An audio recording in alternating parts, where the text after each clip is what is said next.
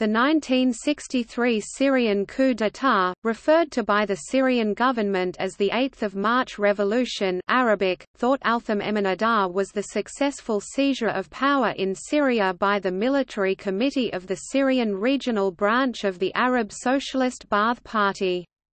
The planning and the unfolding conspiracy was inspired by the Iraqi regional branch's successful military coup.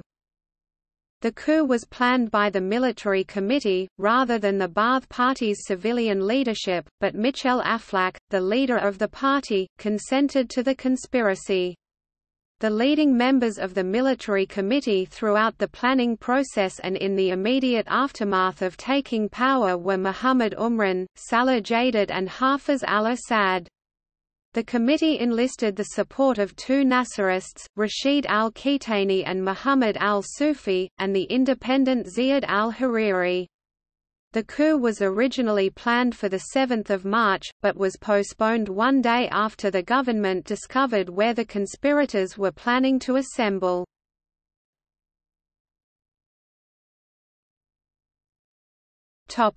Background.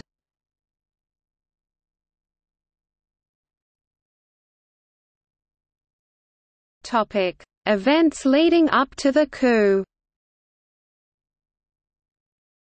Modern Syria was first established in 1920 as the Arab Kingdom of Syria under King Faisal.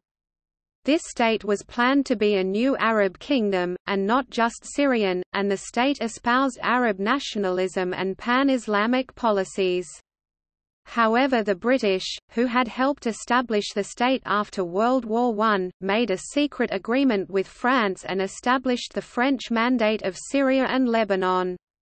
The area thereby functioned as one of France's colonies, and the newly established state was viewed unfavorably by most Syrians, with many of them regarding it as a vessel of European imperialism. At this stage, some movements tried to establish a Syrian identity, most notably the Syrian Social Nationalist Party, or became advocates of communism and Islamism. The majority of Syrians continued to see themselves as Arabs rather than Syrians. The mandate was feudal in character, and it rested on a semi-liberal oligarchic social base. This system remained unchanged until the establishment of the United Arab Republic (UAR).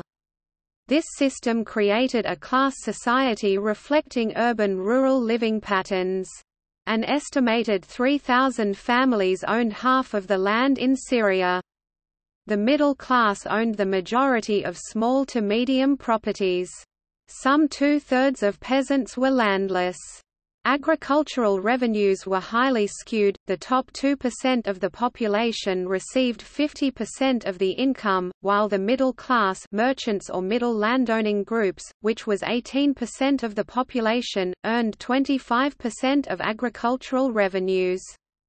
The bottom 80% received the remainder. The landowner-peasant alliance was based on class differences, and social antagonism between each other. This would lead to the landowners' downfall. The mandate was dissolved in 1946 because of a British ultimatum to France, and Syria became an independent country on 17 April 1946. The same elite that had governed Syria during the mandate continued in power, and they ruled in the same manner. The failure in the 1948 Arab-Israeli War led to the downfall of the traditional elite and the rise of the military in politics. Husni al-Zaim became the first military dictator of Syria in 1949, but in 1950, military officer Adib Shishakli gained power behind the scenes, and by 1953 had established another military dictatorship. The military's introduction to the Syrian political scene destroyed the oligarchy, enabling the middle class to participate in Syrian politics. However, while their powers were weakened, the traditional elite retained the majority of the wealth produced. It was in this environment that the ideology of Baathism came into being. The Arab Ba'ath movement was established by Michel Aflaq and Salah al-Din al-Bitar in the 1940s. Others who played a notable role in the early stages of the Ba'athist movement were Zaki al-Arsuzi, Wahib al-Ghanem and Jalal al-Saeed. Akram al-Hawrani founded the Arab Socialist Party (ASP). In 1953 the Ba'ath Party was established through a merger of the ASP and the Arab Ba'ath Party. Of the 150 delegates to the founding Congress of the Arab Ba'ath Party in 1947, the majority were either middle-class professionals or intellectuals. By the 1950s the party had managed to acquire an urban middle-class base. However, the Ba'ath Party was not a purely middle-class party, and from the very beginning, it sent party cadres to rural areas to recruit new members and form new party organizations. In 1956, the Ba'ath Party organized the first labor protest in Syrian history. While the Ba'ath Party was strong, its decision to recruit members from across society led to tribalism and clientelism within the party. Party leaders then opted to overlook democratic norms and procedures. The Ba'ath Party faced a significant dilemma: take power through competitive elections or forceful takeover. Even the liberal and democratic-inclined founding leaders were partial to forceful takeover, citing the corrupt electoral process. Before taking control, the Ba'ath Party gambled that it would be allowed to share power with Gamal Abdel Nasser in the United Arab Republic (UAR). The UAR would prove to be Egypt-dominated, and the Ba'ath Party was forced to dissolve itself, but in 1961 the UAR collapsed because of a military coup in Syria. The establishment and the dissolution of the UAR was a catastrophe for the Ba'ath Party as it divided among those who supported the UAR, those who opposed it and those who opposed or supported the traditional leaders of the party. In 1962, Aflaq convened a Ba'ath Party Congress and re-established the party. Several branches had not followed orders and had not dissolved during the UAR years. Instead, they had become deeply hostile to pan-Arabist thought and had become radical socialists instead. The military committee, which would launch the 8th of March revolution, shared most of their views.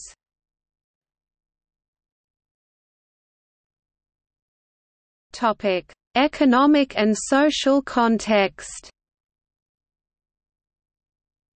The 8th of March revolution has often been viewed as a mere military coup, but it had many of the ingredients of national revolts from below. The revolution was led by an anti-oligarchical alliance of a radicalized lower middle class, strategic members of the officer corps, marginalized minorities and a significant number of peasants who were mobilized for agrarian conflict. In an international context, the revolution took place because the state boundaries established by France were artificial and the hostility within the newly established Syria to the creation of Israel. The traditional elite that took power in Syria when the country gained independence had come to power during the French Mandate of Syria and Lebanon. The external imposition of arbitrary state boundaries on Syria with no corresponding popular acceptance led to discontent. The national struggle was shaped by ideologies such as Arab nationalism, pan-Islamism and Greater Syrianism. The plebeian character of the struggle and the radical ideologies spawned radical solutions to the agrarian problem. The growth of the new middle class in Syria fueled discontent since the traditional elite dominated the agrarian sector, the largest sector of the economy, and created most of the wealth. The new middle class consisted of capitalists and entrepreneurs who opposed the traditional elite. The monopolization of power by the traditional elite led to the radicalization of the new middle class. The military, which in many countries is conservative and elitist, became radicalized in Syria because the military wanted greater power, believing that the traditional elite was unable to defend the country. A significant group of military personnel were recruited from the new middle class or the hinterlands. In Syria, ethnic minorities were often underprivileged, and a specific ethnicity usually belonged to a specific social class. The Alawites, the Druzes and the Ismailis, for instance, were ethnic groups with low social class who began to embrace a radical form of Arab nationalism, e.g. Baathism. Without the peasantry there could not have been a Ba'athist revolution in Syria. The new middle class alone could only produce instability, but together with the peasantry, the revolution became possible. The inequality between urban and rural dwellers, together with capitalist penetration of the agrarian sector and the traditional elites' monopolization of most large revenue sources, led to the establishment of peasant movements who fought for change or opposed the system. The Syrian branch of the Arab Socialist Ba'ath Party was able to recruit young peasants from radical peasant movements, and because of it, was able to mobilize large sectors of the population.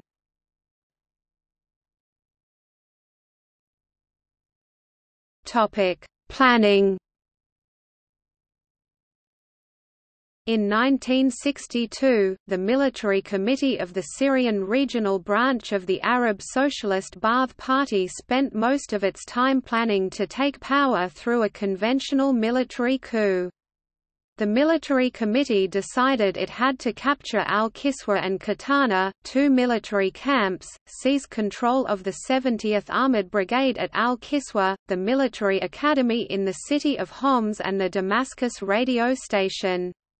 While the conspirators of the military committee were all young, the sitting regime had been slowly disintegrating and the traditional elite had lost effective political power. For the coup to be successful, the military committee needed to gain the support of some of the Syrian officer corps.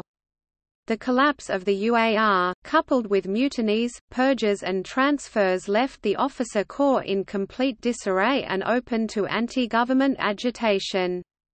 At the time, the officer corps was split into 5 different factions: the Damascus faction, which supported the ancient regime, supporters of Akram al-Hawrani, a Nasserist faction, a Ba'athist faction and a group of independents. The Damascus faction was the enemy of the military committee because of their support for Nazim al-Quds's regime, and the Hawranist were considered as rivals because of their stance against Pan-Arabism.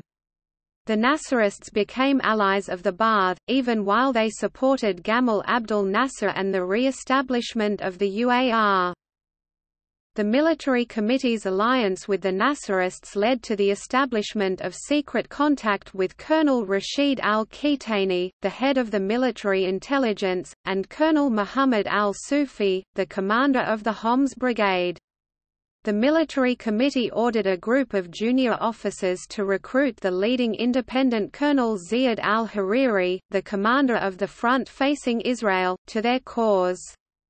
The group was successful, and they promised al-Hariri that, "If we succeed, you can become chief of staff. If we fail, you can disown us." Al-Hariri supported the committee because Khalid al-Azm, the Prime Minister of Syria, was planning to demote him. While it planned the coup, the military committee and its members were frowned upon by civilian Ba'athists. The reason for the army-party alliance in the first place was to safeguard the party from repression. The military committee did not look favorably on the civilian leadership led by Michel Aflaq, objecting to his dissolution the Ba'ath Party during the UAR years. While Aflaq needed the military committee to seize power, the committee needed Aflaq to hold on power. Without Aflaq they would have no support base. At the 5th National Ba'ath Party Congress, held on 8 May 1962, it was decided to re-establish the party and keep Aflaq as Secretary-General of the National Command. Muhammad Umran, a leading member of the military committee, was a delegate at the 5th National Congress, and told Aflaq of the military committee's intentions. Aflaq consented to the coup, but no agreement was made between him and the committee on how to share power after the coup.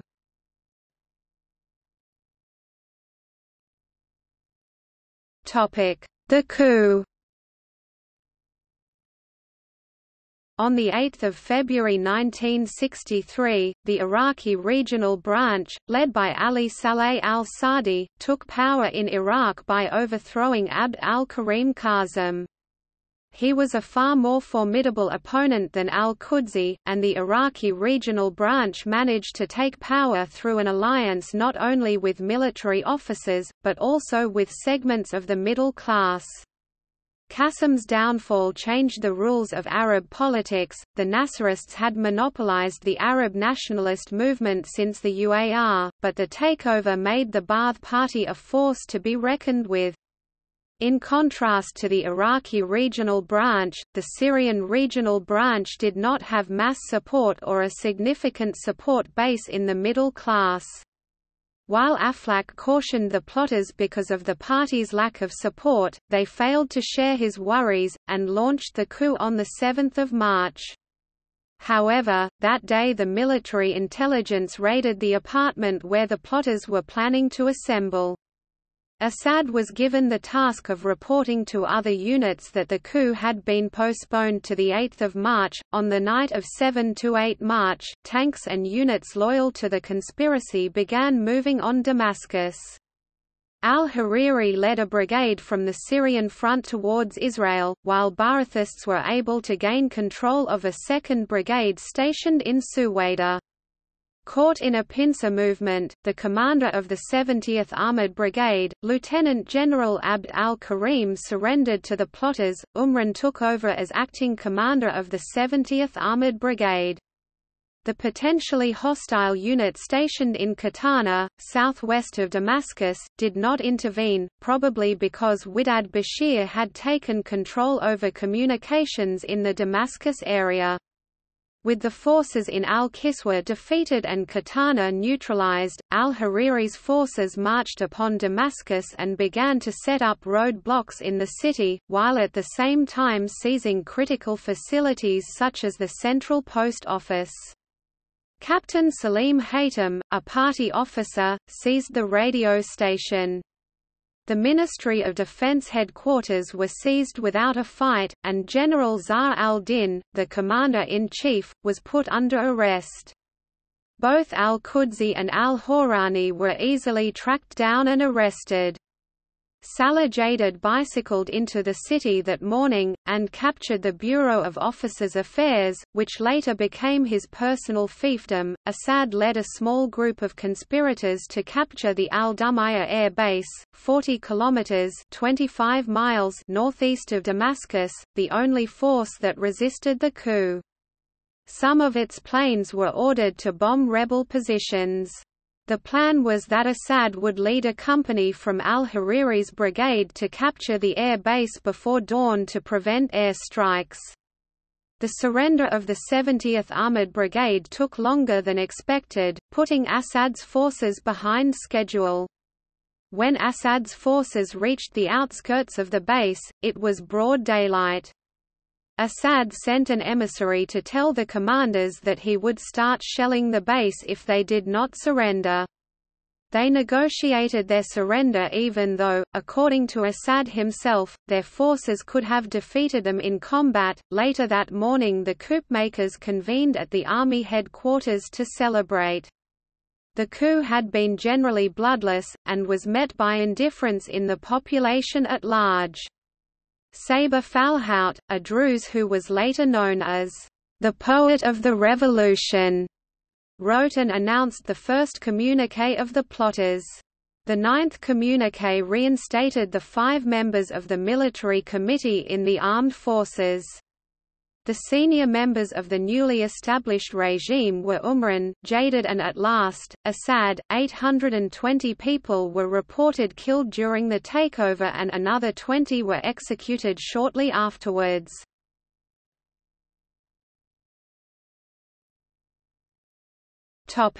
Immediate aftermath.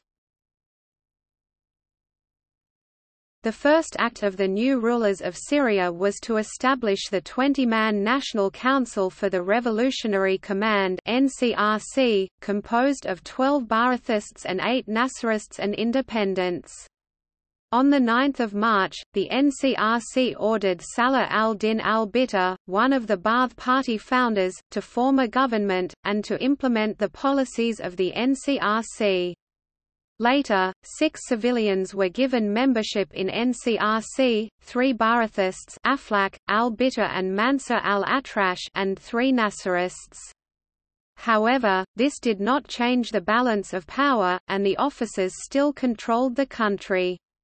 From the beginning, the military committee members formed state policies behind the backs of other NCRC members. When the civilian leadership found out, al-Atrash said, "Why do not these gentlemen speak? May I suggest they appoint a liaison officer to communicate their views to us?" From that day, Umran gave the civilians a faint idea of what the committee members were planning. At the beginning, there were no signs of the quarrels that would destroy the military committee. At the time, the members were bound together by their goal of building a prosperous nation. On 9 March the NCRC released Louis al-Atassi from jail, promoted him to the rank of lieutenant general, appointed him commander-in-chief and NCRC chairman, the de facto head of state. Hariri was appointed chief of staff. While Atassi and Hariri held powerful posts, they did not possess enough personal or political power to threaten the NCRC. The Nasserist officers were also given notable offices, with Muhammad al-Sufi becoming Minister of Defense and Rashid al-Kitani becoming Deputy Chief of Staff. However, the military committee, which had expanded its membership with 5 new members, ensured that the Ba'athists controlled the real levers of powers. The committee decided state policies before the sessions of the NCRC, and by doing so became the real seat of power. Umran was first given the command of the 5th Brigade in Homs, but was promoted in June to become commander of the 70th Armored Brigade. As head of the Bureau of Officers' Affairs, Jadid appointed friends to senior positions, purged his enemies and appointed several Ba'athists to senior positions.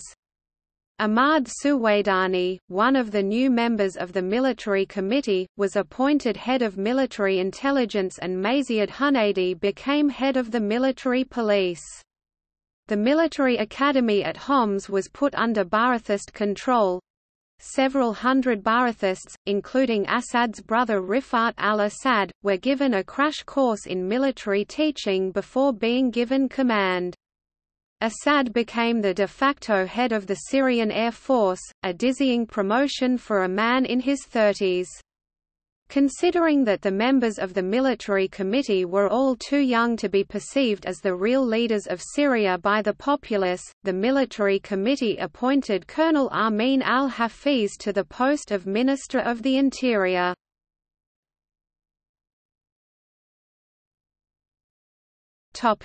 Purges and failed coup of 18 July.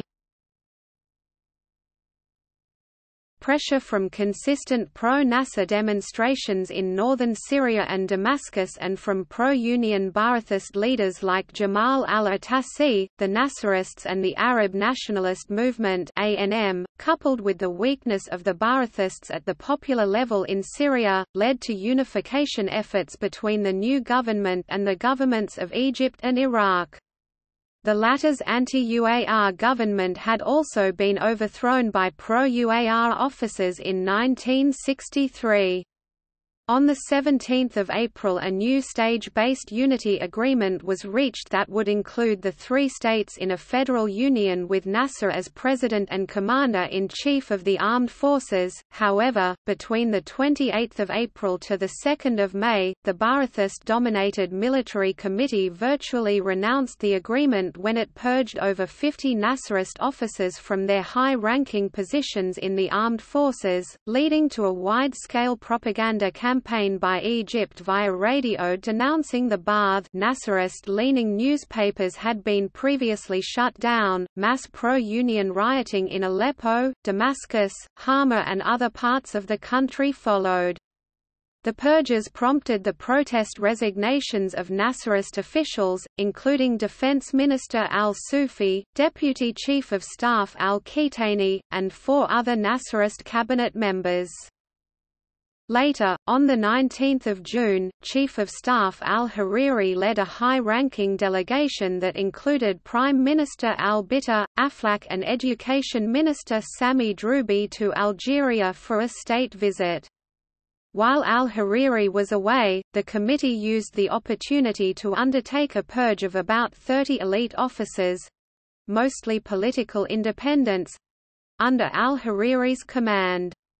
Al-Hariri was ordered to take a direct flight to the Syrian embassy in the United States, where he was reassigned as the embassy's military attaché.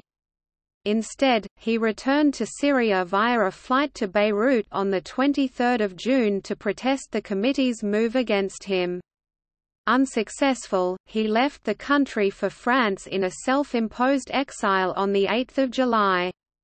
The committee's virtual ousting of al-Hariri was to the chagrin of al-Bitar, who viewed al-Hariri as the last military counterweight able to check the committee's domination over his government. The Nasserists still maintained a relatively high level of strength in the military, despite the purges, and on 18 July, under the leadership of Yassem Alwan and the help of Egyptian intelligence, they attempted to launch a daytime coup against the new government.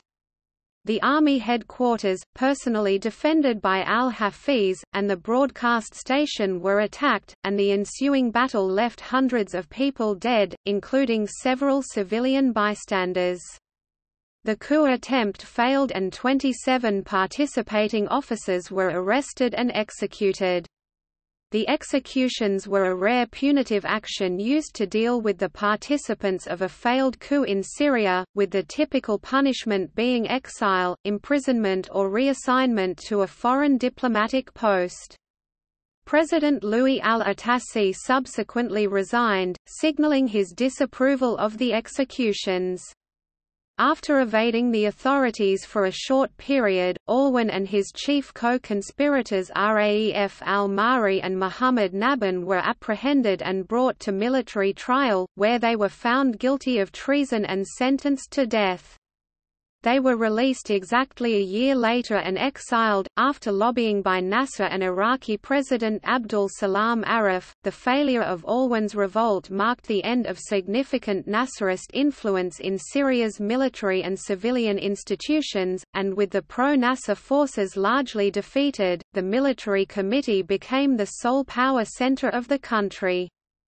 Relations with Egypt immediately soured, with Nasser, still popular with the Syrian masses, issuing broadcasts denouncing the Ba'athists as «murderers» and «fascists», and representing the forces of heresy and atheism, a derogatory reference to the party's embrace of strict secularism and the numerous leadership positions held by non-Sunni Muslims.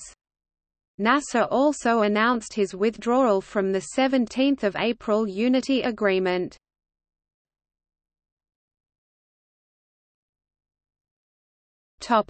See also: List of modern conflicts in the Middle East, Syrian crisis of 1957, 1961 Syrian coup d'état, 1966 Syrian coup d'état, Corrective movement Syria, Syrian civil war. Topic: Notes and references.